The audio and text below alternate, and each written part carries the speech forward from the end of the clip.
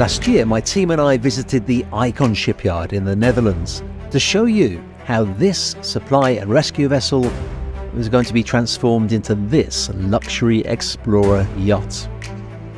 We looked at the changes that were made to the appearance of the vessel and at the totally new power and propulsion system that would be installed. Today, we return to this busy shipyard to see what progress has been made since our last visit. We walked through the deck plan of the yacht and asked the questions, why has the entire vessel been sprayed with water? And what am I doing up here?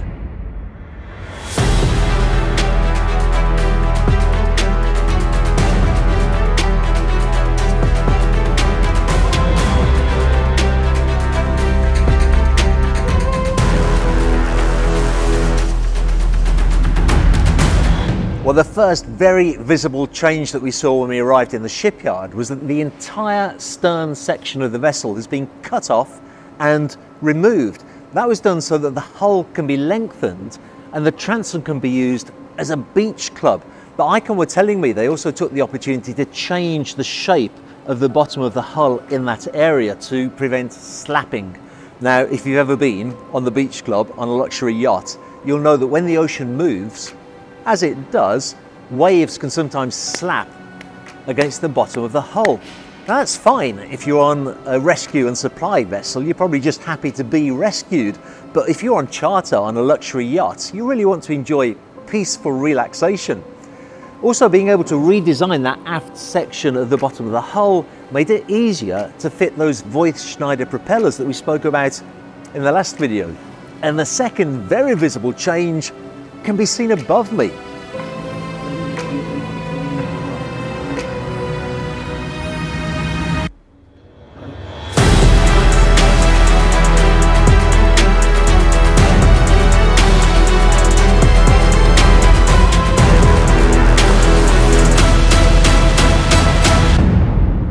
The entire vessel has now been painted with primer. Now, whilst this work in itself wasn't particularly time consuming, the preparation that went into it was fascinating. Before taking on a donor vessel for a project such as this, Icon embark upon a feasibility study, and in the feasibility study of this ship, it was discovered that the original green paint underneath a top coat of red paint was of a type that contained an element called chromium-6. Now, in its powder form, this can be highly toxic, so if the shipyard were to sandblast this off, the result would be that clouds of toxic dust would be created. However, the addition of water causes a chemical reaction that detoxifies the chromium-6, so to be extra safe, Icon elected not only to use water jets to remove the paint, but to have the water jets operated by robots. The water jets brought the ship back to its state of exposed steel, giving the shipyard an opportunity to make a detailed analysis of the steel itself, which was found to still be in perfect condition. No issues at all with regards to the thickness of the hull. Wanting it to stay that way, a protective primer coat was immediately added. Whilst here, on the bow, a 3 square metre patch was painted with a show coat, so that the owner could see what their chosen colour would look like when applied. Meanwhile, the huge job of stripping the interior is well underway.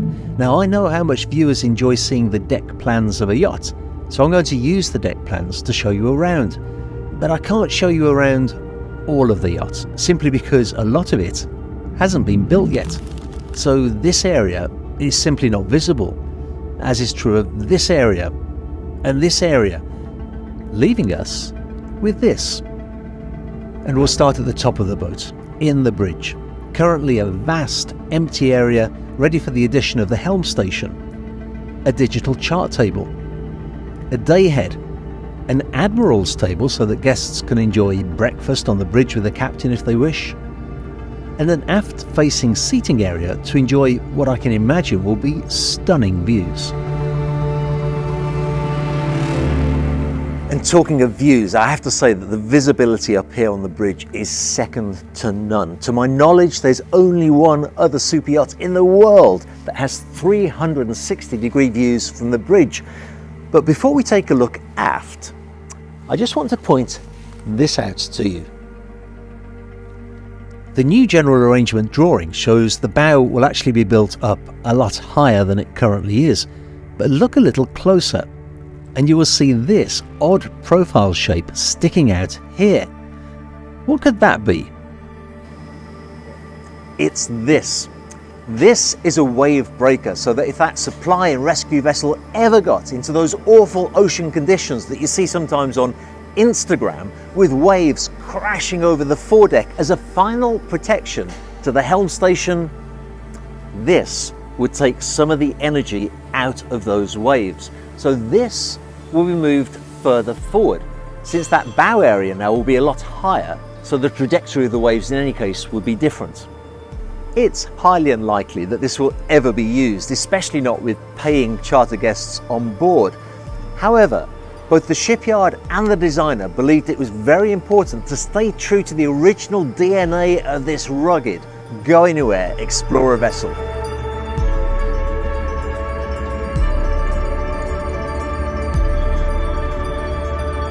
Which leads me back to the aft section of the bridge. Now remember that in the finished yacht, the helicopter landing pad will be at about the same height.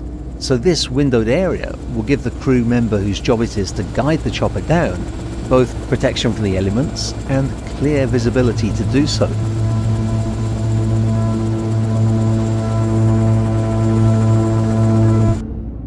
Moving down from the bridge, we find a double bottom to the deck, allowing access to the electronics of the navigational equipment for maintenance purposes.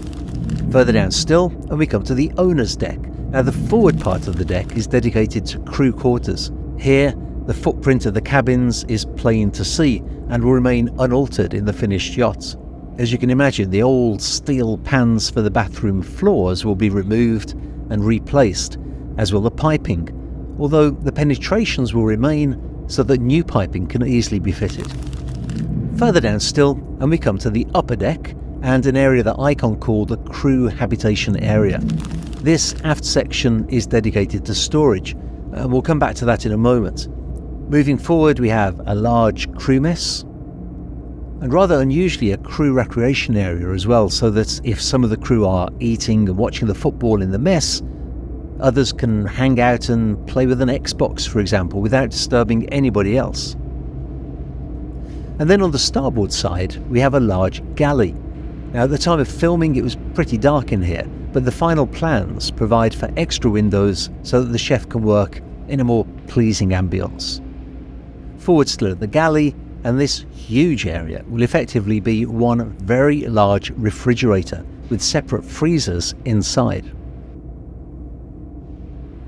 Something I was very impressed with here was the thought given to economy of movement. Here, a small removable crane can be installed. Actually, there'll be fittings in various locations allowing for supplies to be taken on board. A door will be added here so that crew can easily take the supplies and put them in the stores, but the same goes for the other way around, of course. If, for example, the crew need to set up for a beach barbecue, it will be easy to disembark tables, chairs and all of the other equipment through this route. And that leads us to the next deck down, which has been named the Wellness Deck. At the moment, this is a large open space since the shipyard has worked hard to empty the area, but eventually it shall be divided up into a beauty salon, a sauna, steam room and spa, a massage room, a treatment area and a yoga area in a gymnasium. Want to know what this will look like? Well, it will look something like this. The owner of the yacht was keen to work with an experienced designer who still does his drawings by hand. This amazing book is full not just of his sketches, but also of drawings of the interior with details and measurements. The paper sketches are sent by courier to the shipyard, where the head of interior at the shipyard worked with the designer to convert the sketches into working drawings. and the working drawings into detailed renderings that really show what the yacht will look like when it's finished. A great example of that is with the master stateroom, an area of the yacht that's not been built yet, but eventually will be converted from this glorious sketch to this magnificent area, complete with a study, an immense dressing room, and his and hers bathrooms. Of course, this is relatively easy to do on paper, but to transfer ideas from a piece of paper or a PDF file to an actual cabin, you really need to have accurate measurements. When new parts of the structure are concerned, they will of course be made to measure, but for the existing vessel, a 3D scanner was brought in. This machine shoots millions of beams of light into every area of the yacht that eventually creates what's called a point cloud, that in turn gives this remarkable three-dimensional image of the yacht with totally faultless accuracy of details and measurements. By working in 3 dimensions rather than the traditional 2, designers can factor in every aspect of the yacht when designing, whether piping at a higher level may be in the way of fitting a cabinet, where wire runs are, everything you could possibly need to know to ensure that the millions of components of the yacht will fit into place perfectly the first time. And that brings us to an area that's absolutely critical to get right in the design phase. As we move down through the yacht further, through the main deck crew quarters, to a deck that the shipyard call the tween deck and more crew cabins, and finally to the tank deck, where the beating heart of the yacht is located. You recall that in the last visit to the shipyard I walked you all the way through this area of the vessel and explained how the propulsion system will work, but just by way of a quick recap, we have a vast 2-story engine room where 5 generators will be located. Moving aft, we walk through an area that will be dedicated to an engineer's office. And then this corridor will have huge battery bank rooms on either side. Now this corridor had not been built during the last visit, so it's interesting to peek behind one of the bulkheads to get an idea of the large amount of space available for those batteries. A little further still and we find the pump room, and then these stairs lead back up to the tween deck again, where this area will be used for storage of water toys. And in the last video I mentioned that bulkheads on either side of this area will be removed to give more width and more space, and this work has already started, revealing a huge amount of space that is now available. This does raise the question though, what were the bulkheads for in the first place? Well, these were the fuel tanks for the ship, so the new yacht will have less fuel capacity than the original donor vessel, but if that concerns you, consider that with that diesel electric system, with those Voith-Schneider props, the new yacht will have a range of 20,000 nautical miles at 10 knots. That should be enough for just about anybody, I would think. But these are not the only tanks to have been repurposed. Through here, there's another enormous tank.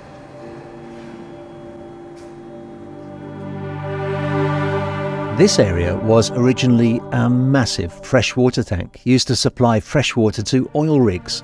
Now no longer needed, it's being converted along with much of this area for storage. It's a great place for the crew of 19 to keep their bikes, for example, skateboards, camping equipment and hiking equipment. There is never enough storage space on a yacht. And can you just imagine what you would like to take with you if you were spending months on board exploring the world? One area here particularly stood out to me though, and it was here, a dedicated area for a science lab. I was speaking at a conference earlier this year that was encouraging the industry to face up to the challenges of sustainability in yachting, and I got talking to a scientist who has dedicated his professional life to researching the oceans with a view to understanding what we're doing to them and what we need to do to preserve them. Pretty important work.